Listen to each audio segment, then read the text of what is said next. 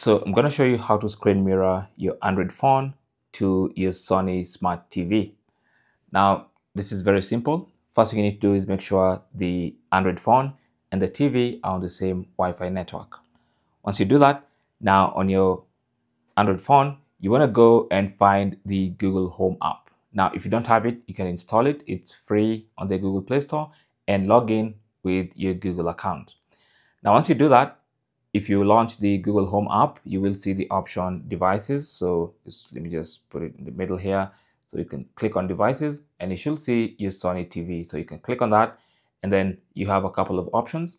You can choose remote to use your phone as a remote, and also you can cast my screen. So select that and then select cast screen and then choose whether you want to cast just one app or you tap on that and then choose the entire screen and then start casting. Simple as that. So now you can see my phone screen has now been mirrored to my Sony Smart TV running Google TV. Simple as that. Now, there's a bit of lag because it's wireless, obviously, but it's decent for the most part. Thanks for watching and good luck.